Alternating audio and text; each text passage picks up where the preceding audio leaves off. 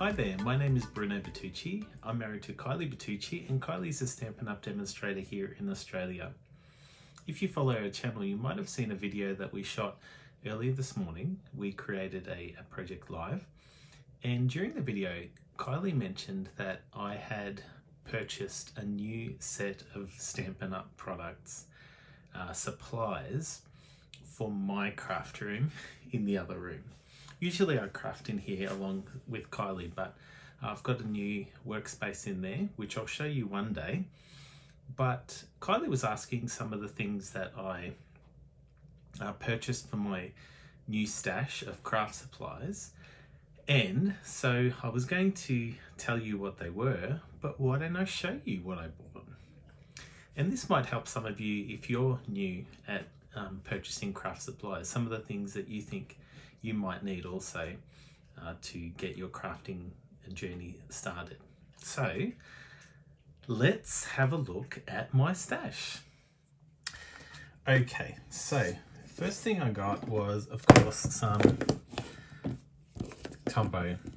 This is a staple, and there are lots in this room.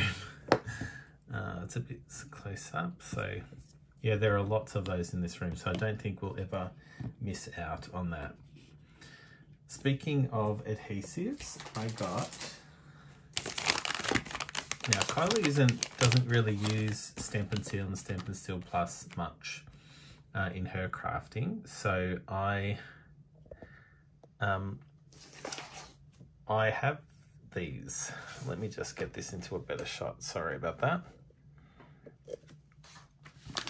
So yes, I purchased 5 of each of these. The actual holder I have already in the other room, so I didn't buy a new one of those. So this is a must-have for new crafters.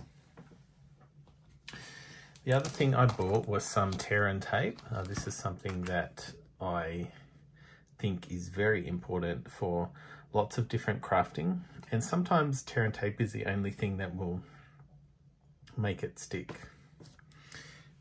Of course, I bought some Stampin' Dimensionals, but I also bought some foam adhesive sheets. Now, lately in my crafting, I've been using this quite a bit. Of course, I use Dimensionals still, but sometimes with the type of crafting that I'm doing at the moment, only foam adhesive sheets will do. So that will be something very good for a new crafter. So I'm pretty sure that's all the adhesives that I would recommend that you get. Okay, now in terms of some tools to get, I got 2 of these. There's quite a few just over here, but I got some nice new clean ones. And in fact, the logo looks slightly different to the other ones that we've got. So yeah, I'm happy to have bought these.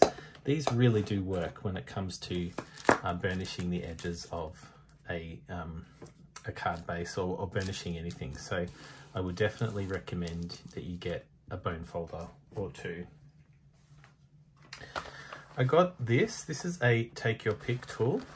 As you can see, I haven't opened any of these things. My desk isn't quite there yet, so I'm hoping to unbox all of these things when I have my new desk, but I will show what's in this box. So this is the tool that it comes with. It's got all these different edges, and they're all interchangeable. I will probably so this is a sticky end, and it has another refill here, which is really good. And this other end that comes with it, this can be interchangeable with this end. And this end here is like a palette knife where you can get under things, like if you're lifting something sticky. And you, if you want, you would prefer, you can interchange it for these scoring things. So I'm not sure which one of those I will have in there permanently. I might buy another one of these so that I can always have one of these that Kylie has.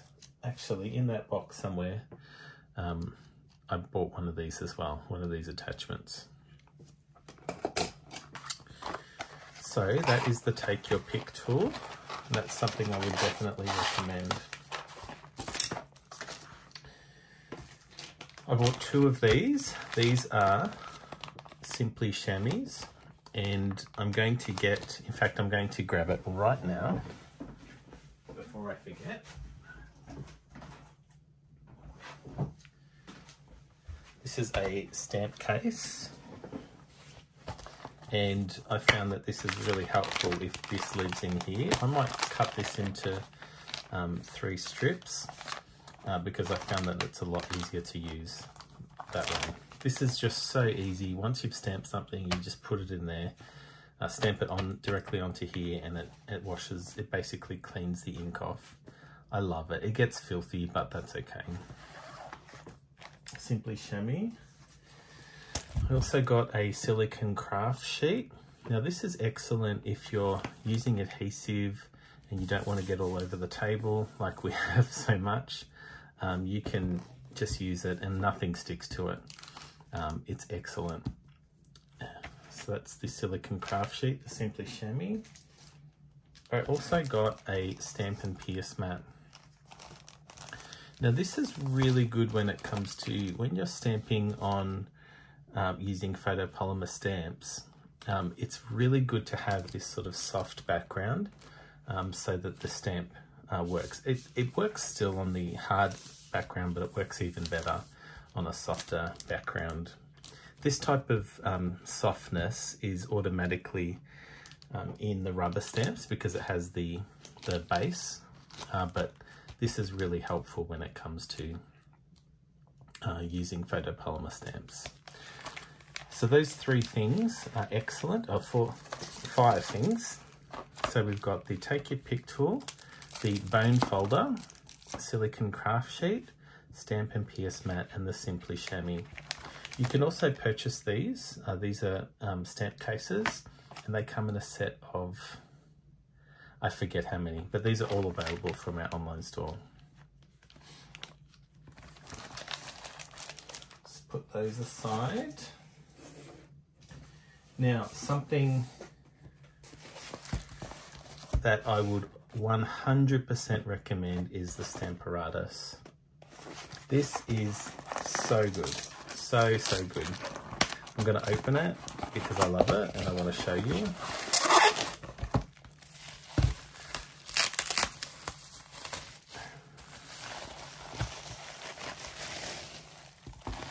So this is what, there's of course an instruction book. I don't think I've ever seen one of these.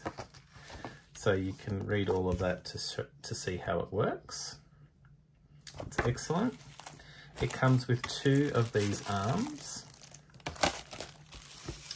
It comes with a little mat, and this is helpful for when you're stamping using photopolymer stamps. It has that give that I was talking about. There's a measurement thing. And so the way that this works is that these arms fit in like that, and you can apply the stamps to the arms and just stamp like that. It's excellent when it comes to repetitive stamping. It's excellent when it comes to lining things up. It's fantastic. So it comes with 2 arms.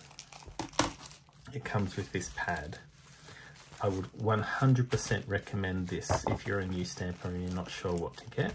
Stamparatus is something that you definitely should get.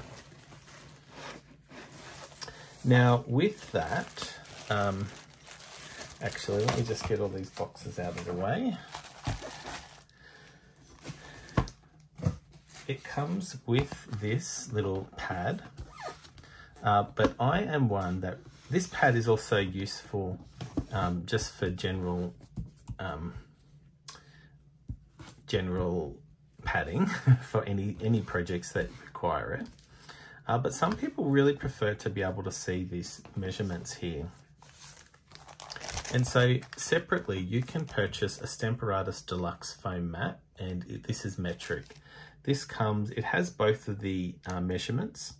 It has inches across the bottom and then a grid of centimeters here. But some people find that when you're using this, it would be helpful to have the lines to mark up, to measure things up. So you can purchase this separately, and it's basically the same grid and the same measurements, but it has the padding on the back of it. So this is something that's really helpful, particularly when you're stamping using photopolymer stamps. So yes, I would I would recommend purchasing the Stamparatus as well as this deluxe foam mat. That's good for stamping using photopolymer stamps. Now, the other thing that I purchased, this is still in the box again, it's a mini stamp and cut and emboss machine. Again, I won't take this out of the box, but I have one that Kylie has here on her shelf permanently. And this is great. If you are a new stamper, this is what you're going to want to need. A lot of the dies that Stampin' Up! Produce can fit in these. Some of them don't. Some of them are a bit bigger. But for a beginner crafter, this is something that you are going to want to invest in. It's so helpful. It's convenient to just grab out, and it doesn't take a lot of space. In fact, for those that are interested in how big it is, it's 4 1/4 inches wide by 7 inches, or if you're in metric, it's 17 centimeters by 11 centimeters, and of course there's the arm. So if you're putting it on the shelf, it's basically, 3 books wide. So it's quite a compact. You can put it on the shelf, you can have it on the desk in the corner, and you're going to love it. So, as I said, the box is quite large. In fact, let me show you. Oh, there's some more things that I purchased. Sorry about that. I got 2 of this size block and 2 of this size block. I found that these are the ones that I tend to reach for all the time.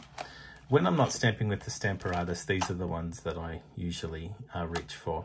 Even though some of the other sizes are probably more appropriate for the stamps that I'm using, these are the 2 that I use all the time. So I got 2 of these and 2 of these.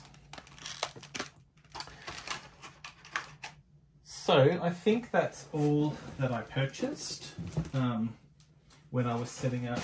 Let me just have another quick look in here. I've got a few other things that I wanted to, and if this gives you an indication of how much I spent, I got this one as well. Oh, for this craft room, I got a couple more cutting plates, packs of cutting plates, because that's for this craft room in here. Let me just have another look quickly. This is how much I've been using them. Yes, I'm pretty sure that's it. So hopefully that's been helpful to you. These are the things that I thought I needed. I'm sure there's some things that I forgot, but I'll get them eventually if you can. But yeah, hopefully that's helpful. If you live in Australia and you would like any help with purchasing any of these, or if you have any other suggestions that you think you might, new crafters might need, we'd love to hear them down in the comments, so please leave them there. Other than that, thank you very much for watching, and we'll see you later.